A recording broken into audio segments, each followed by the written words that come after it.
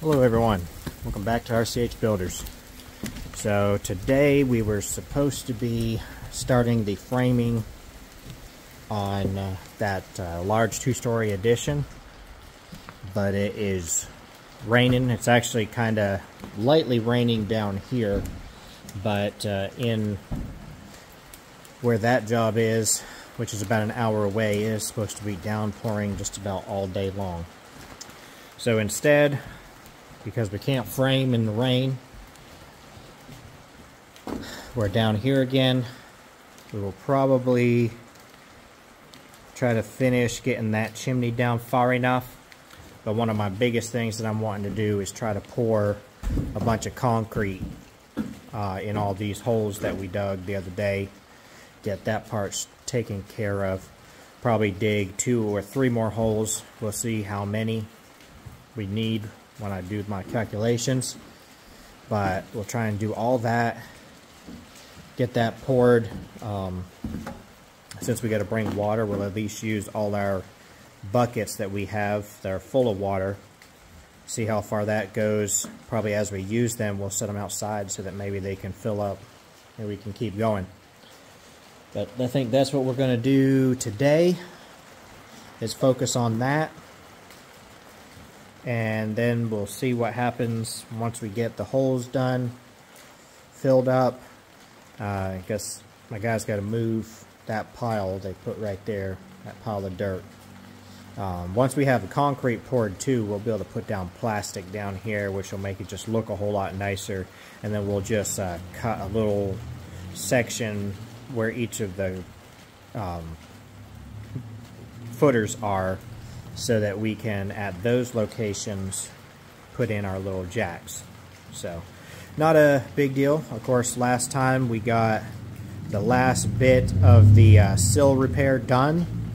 However, the only thing I'm still not sure of is if we are going to take part of the porch, then we will be doing a little bit more sill up there. But we're going to try and draw all that up first. Get it exactly figured out how we want to do the layout before we make that decision.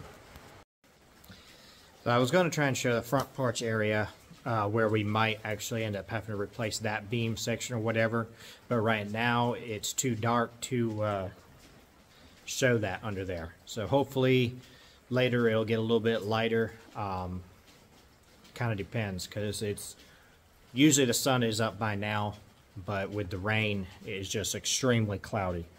So we're going to get started on pouring concrete, I guess, first, and then we'll just see, trying to mess with lighting. You got fog, everything, just really messing up with the lighting. But, so we'll try and see how far we get with pouring the holes. We'll do the ones that hopefully are more visible first, and then we'll see what we can do about maybe making the rest visible. We'll just see. So we're going to get started.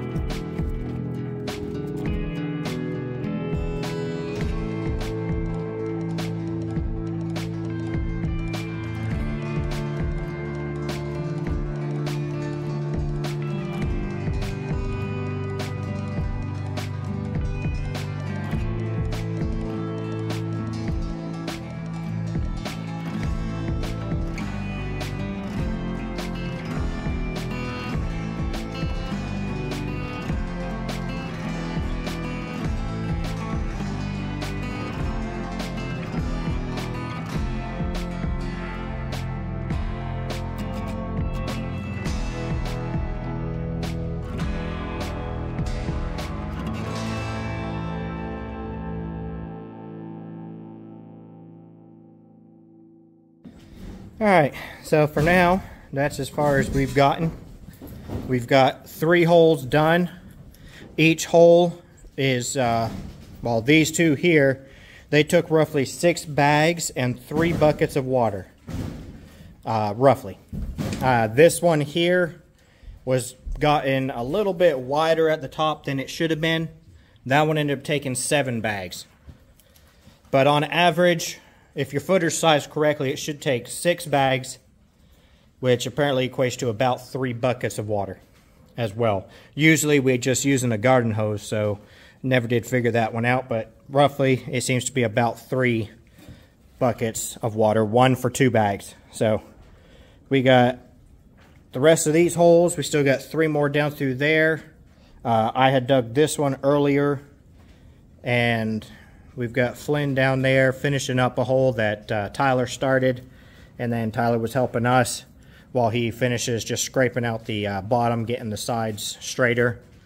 And I'll just do some calculations, see if we need to add 1 more way up near the front on that side. But we're going to have to see what we can do about getting some water. The rain's not really going fast enough to fill up our buckets, which is one option. But we're probably going to see maybe if the neighbor is home and if they're willing to sell us some water. Otherwise, we'll try and figure something out. But so that pallet of concrete that we brought in the other day, you see how much of it's gone already. So there's a chance we will quite possibly need another pallet. Hopefully not a full one. We'll see whenever that one's gone. But that is at least a good bit here for a good start.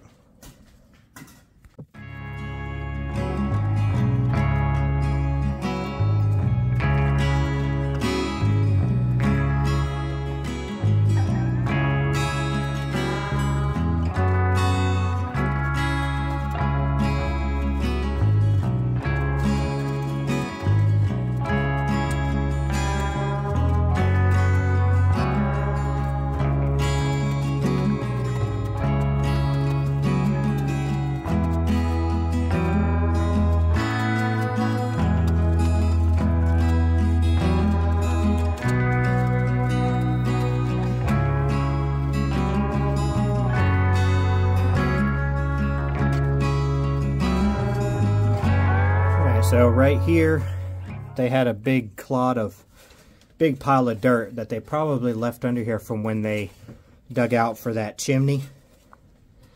So I just smoothed that out. Just trying to kind of make it as smooth as possible, because whenever we put the plastic down, it'll both help the plastic go down, and it will also help anybody who's ever crawling under here later from hitting their knee on stuff, and it just makes it so much easier. I've had to crawl under lots of houses, and it is a pain in the butt when they leave rocks, bricks, and everything. So I think Tyler and Flynn are finally almost finished with that hole. They're just cleaning it out a little bit more, and then I think they'll be done with that one. It does look like the distance right here is plenty fine, so we shouldn't have to dig another hole there. So that should be good. It's just digging underneath is a lot harder, a lot more difficult than digging it out there where there's no flooring above. That's why I want to do those ones before we put the floor back in, because it's a whole lot easier. Doesn't take as long or as back-breaking as trying to do it with a little bitty shovel that they're having to use and pick. So that's why it's taken them a good while to do that, but looks like they are almost finished with it, and that should be the last hole that needs to be dug. Alright, so we haven't been able to get a hold of anybody next door, so I think that not sure, they might not be home. So I guess we're gonna work on trying to finish getting this chimney down the rest of the way that we need it. So get that down to about the same height as that one over there, and then we'll go from there.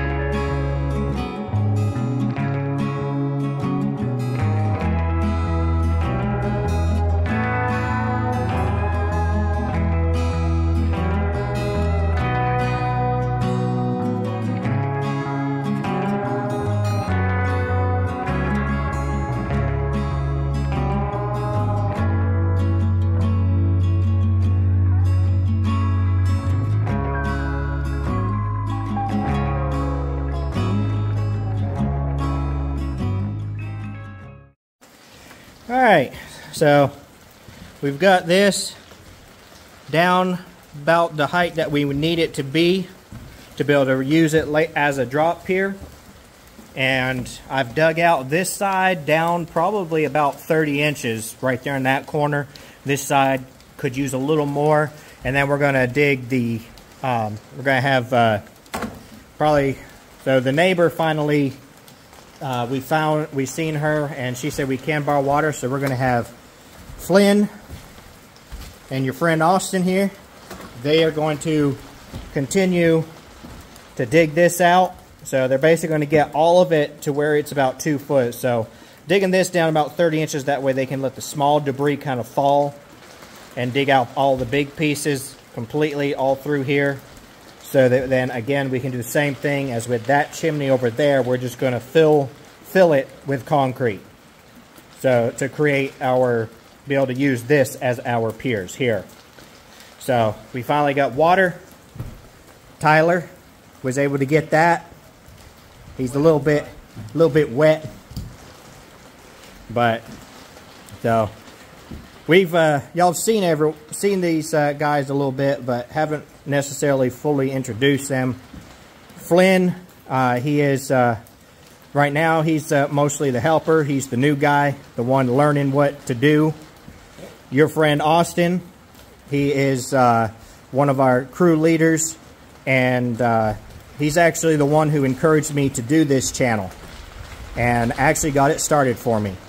And then, you know, got everything set up, which I greatly appreciate. And then here we got Tyler, the tile man. So he's been with me the longest working for this company.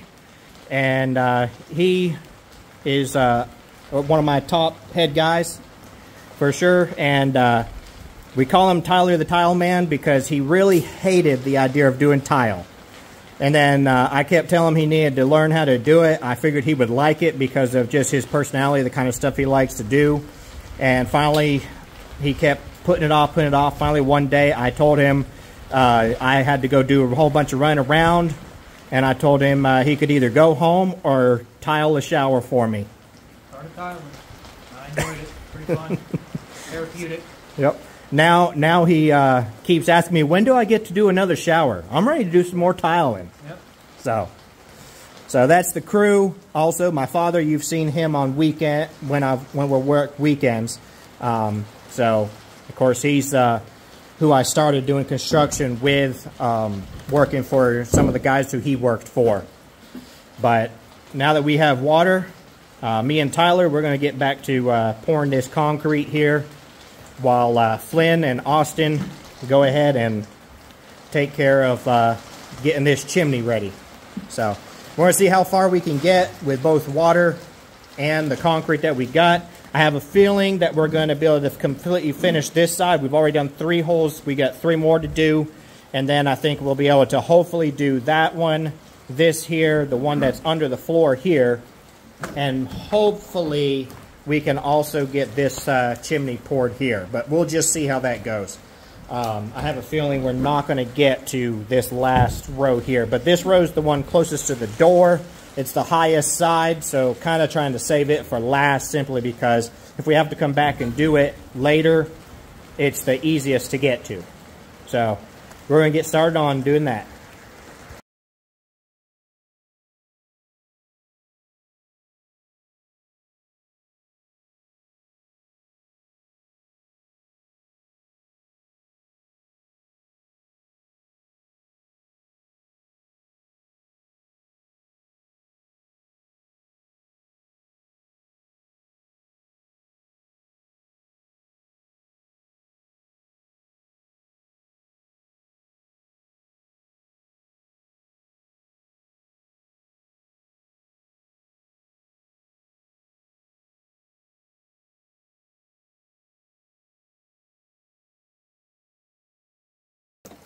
All right, so we've got all 6 of these ones poured down through this side.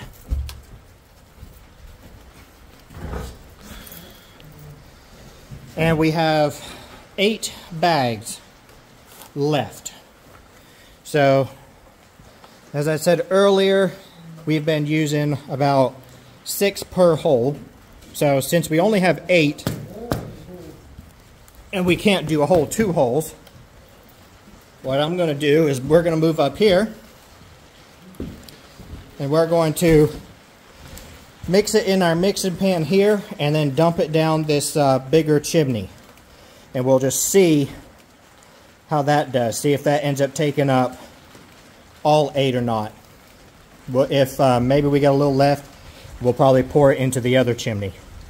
So that's what we're going to do now. We're going to fill this chimney here.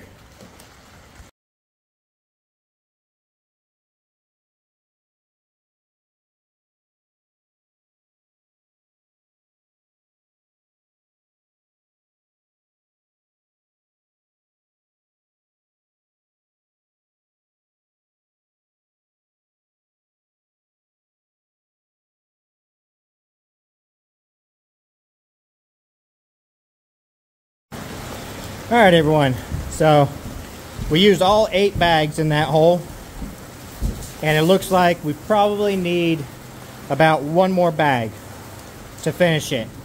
Maybe a bag and a half, but we'll get that the next time. That at least will help lock in all those bricks real good too. So we'll just top it off next time we come down, along with doing all the rest of them.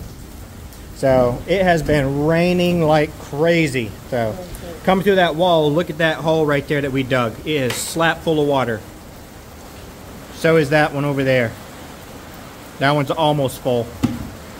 So it has been raining like crazy.